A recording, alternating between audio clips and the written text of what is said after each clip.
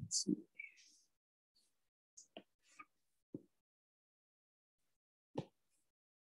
All right, let's go ahead and get started then. So now we've learned about electromagnetic waves, and we've seen that those are what we call light.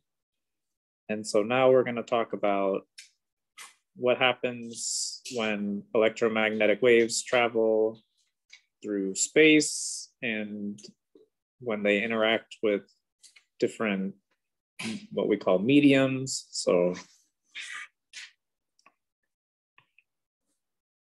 that field is called optics.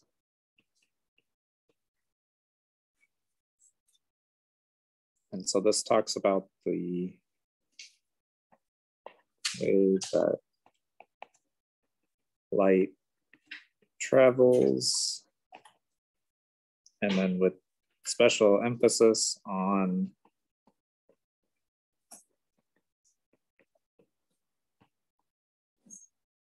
traveling through different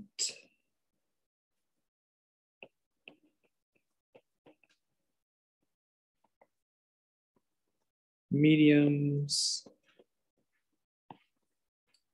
And by this, I just mean like different materials. So this could be light traveling through air, or light traveling through a vacuum, or light traveling through water. And we'll see in a moment that depending on what it's traveling through, light might behave a little bit differently.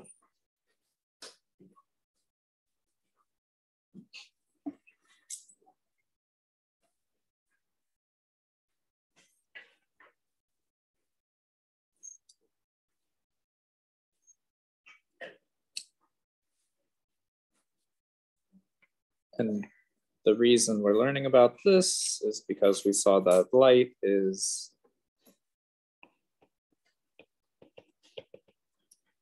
electromagnetic waves.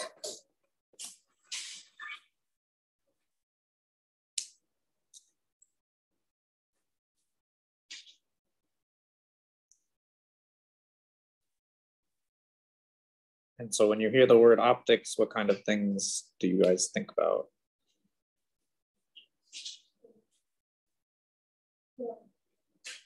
What was that? Water. Okay. Think about like eyeglasses and stuff, optometrists. Yeah. So those are all things that are related to optics. So we'll try to explain those things using physics. Okay, so the first thing that we're going to talk about is reflection.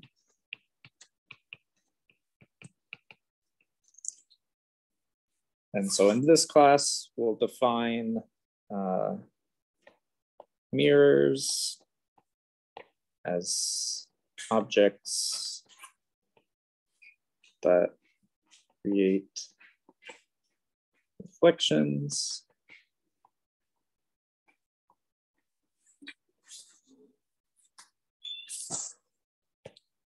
And so if we have down here some mirror,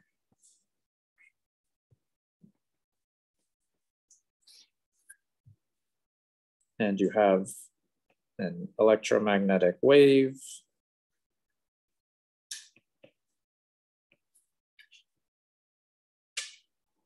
and we call, if we draw the light traveling in a straight line like this, this is a ray.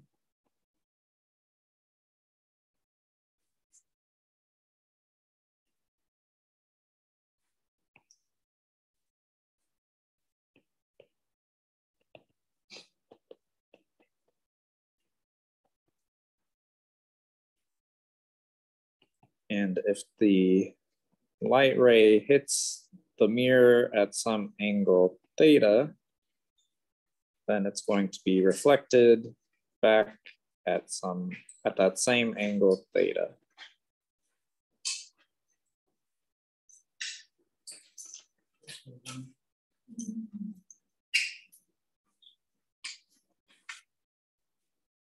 So the arrows are showing the direction of travel of the light, and this dotted line is the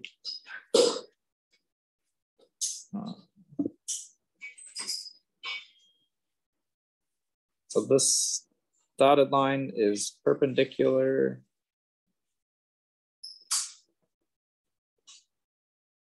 to the surface or to the reflective surface.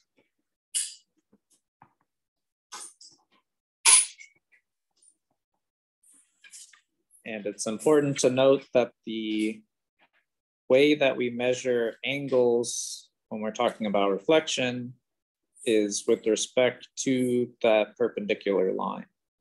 So usually if you're given an angle, it's given with respect to this perpendicular dotted line and not with respect to the surface of the mirror.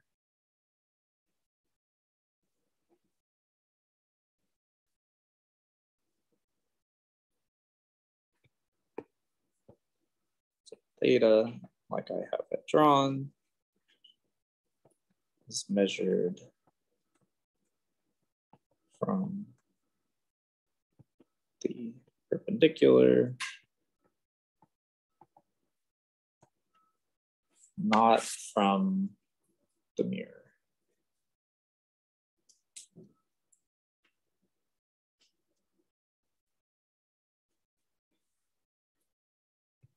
We call the incoming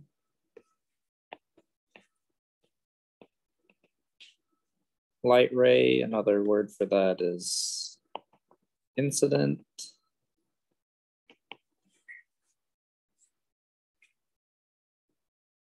And then here you would have outgoing.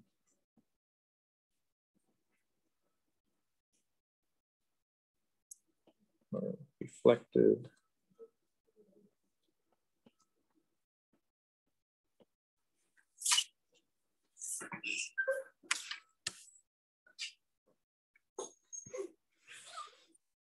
So here's like a close-up of a mirror.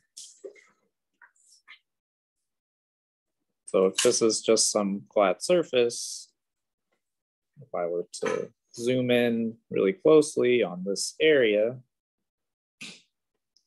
then obviously the surface might not be completely flat. But in order for a mirror to be good at reflecting light, the size of the, I guess we'll call it the roughness maybe,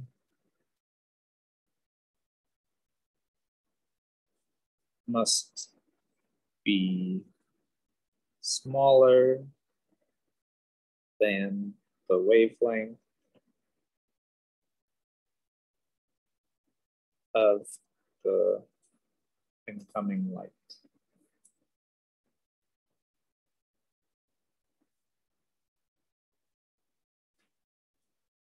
In order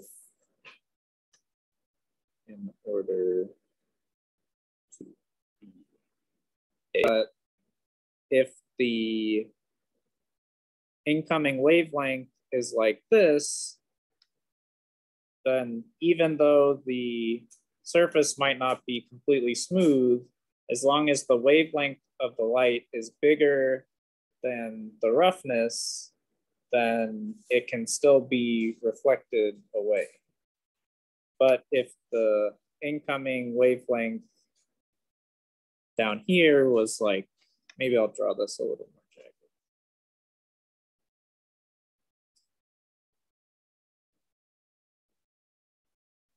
So this wavelength is pretty big.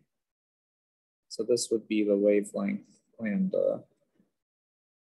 So as long as my kind of surface deviations are smaller than that lambda, then this thing could still be reflected. If my wavelength is much smaller,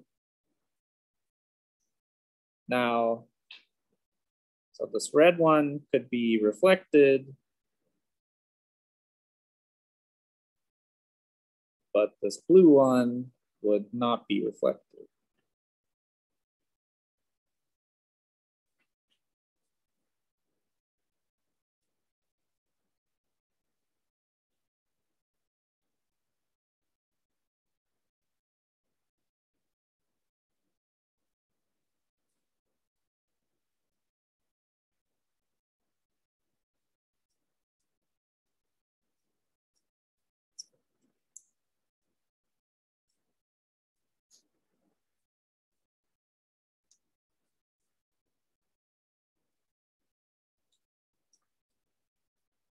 So if you think about like the mirror in your bathroom, that's smooth enough so that visible wavelength light can be reflected, but something that has a shorter wavelength, like maybe ultraviolet or X-rays, might not be reflected by that surface.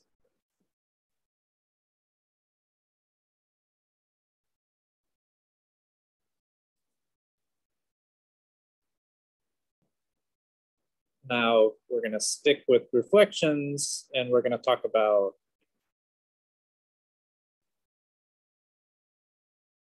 images.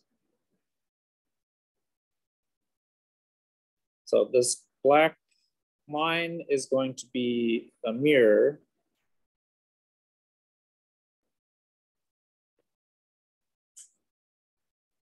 And we're going to have a person who's standing like this, facing the mirror. Maybe.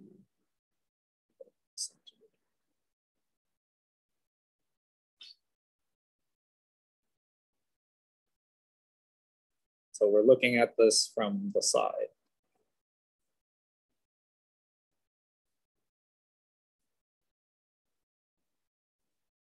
So the person,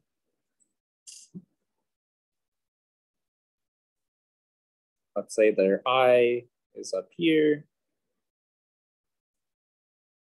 So in order for you to see something, light from that thing has to reach your eyeball. So if you're looking at the mirror, that's not okay.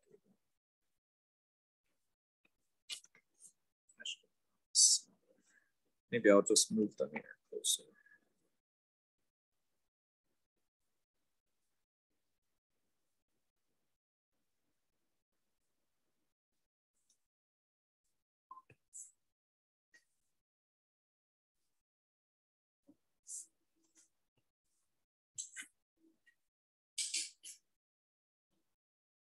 That's pretty good.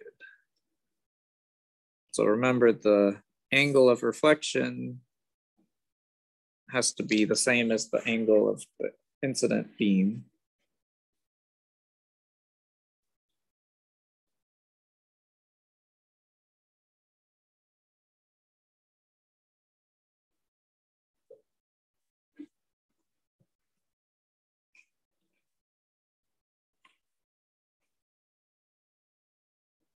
Okay.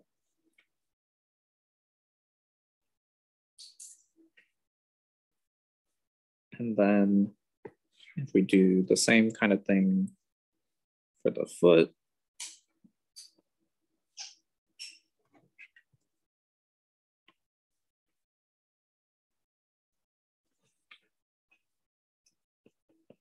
we would have some other angle, let's call it theta 2, but it has to originate from the part of your body that you're seeing, and it has to end up going into your eyeball in order for you to see it.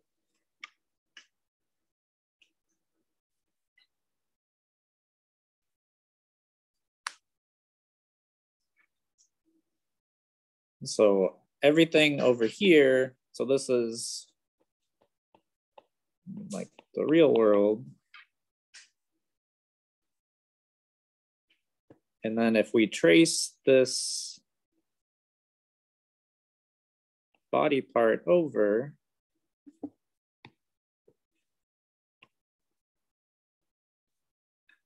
so let's go that way, that,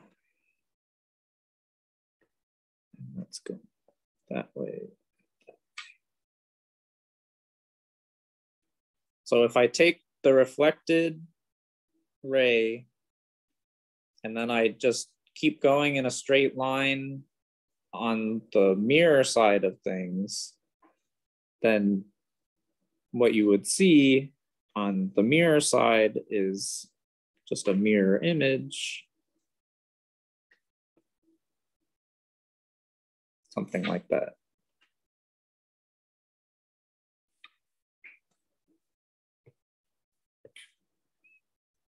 And it would be the same size as the image on the other side.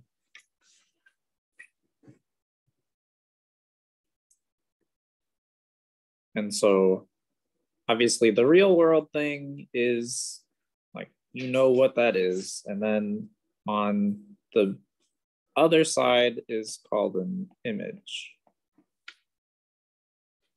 So if you think about looking at a mirror, you see something that appears to be behind the mirror, right?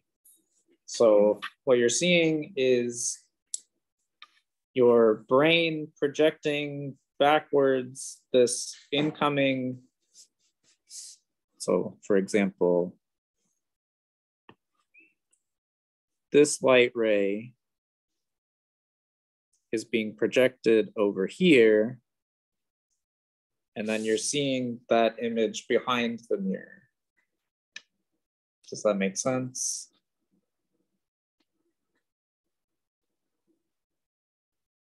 Yes, okay, kind of. So this thing that I'm doing where I'm taking whatever the light ray is doing in the real world and then drawing it on the opposite side of the mirror is called ray tracing.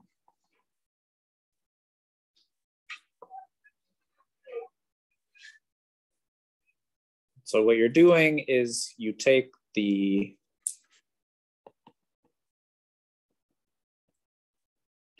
reflected light ray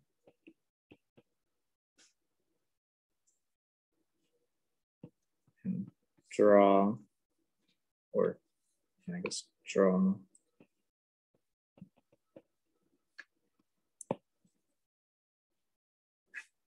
so you take the reflected light ray and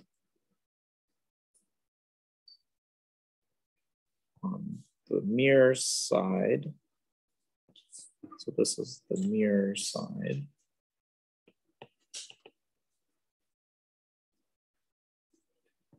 continue the reflected light ray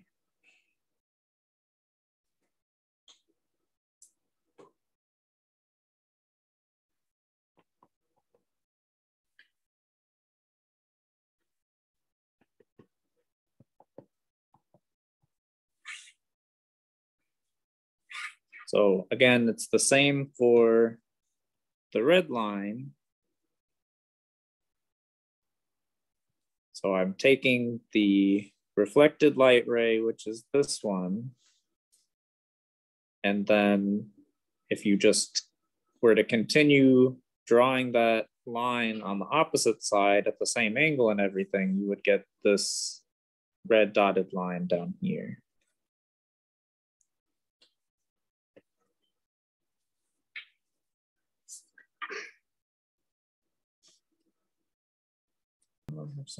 Okay. So we'll come to something that maybe you guys have seen before. So when we say that something has a color, what we mean, so if I say this object is red, What I mean is that red light bounces or reflects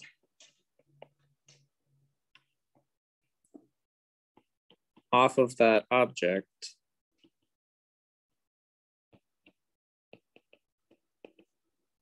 and my eye detects red light. And red light is a certain wavelength of light, and our eyes have evolved to detect that wavelength of light. So everything that you're seeing that has a color is reflecting. So it's maybe not a mirror, but it has an appropriate smoothness such that that wavelength of light is going to bounce off of it and let you see it as that color. And so the same thing applies. If your shirt is blue, then its variations in its surface like material are such that red light or blue light is going to be reflected by that material. So then the next thing that we're going to talk about is refraction.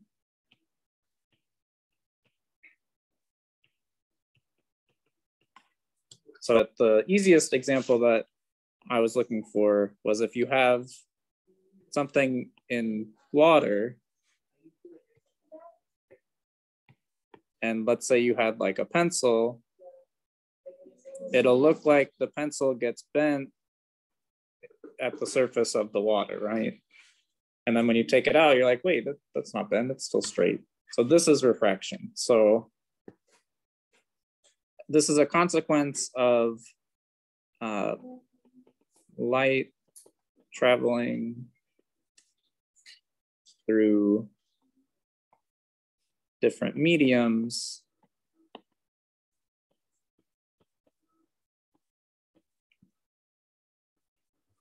and specifically, so the speed of light depends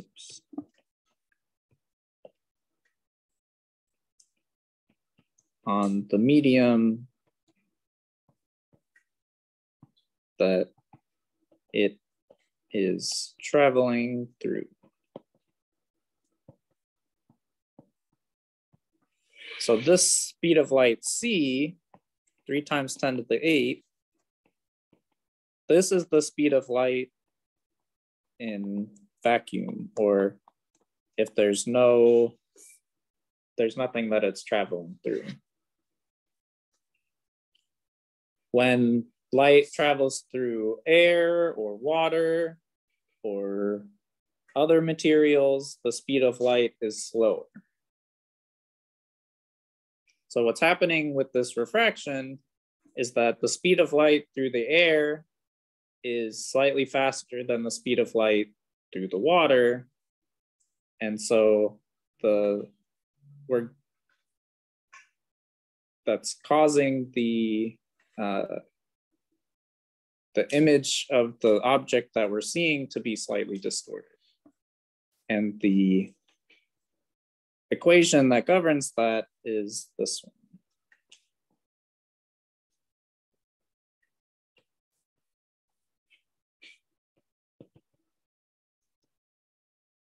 This is called Snell's law.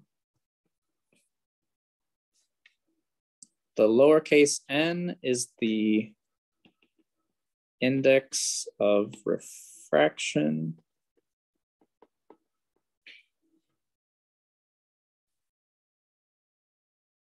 And then theta is just an angle measured in the same way that we measure the angle of reflection. And so this index of refraction is tied to the speed of light in that medium.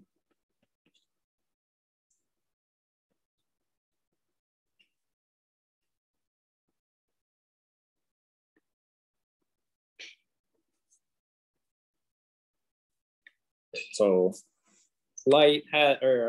air has an index of refraction, water has a different index of refraction, and so on, tied to the speed of light in a specific medium. So the person who came up with this law didn't know that they didn't know how light worked. They just did all of this like through experiment. So they didn't know that the speed of light changed in different mediums and stuff. They just saw that when I use different mediums, I get this thing called refraction. And so the measurement that they gave was called the index of refraction. And then later on, when we learned more about how light works, then we realized, oh, this index of refraction is tied to the speed of light in these different mediums. So a way that you can think about the index of refraction is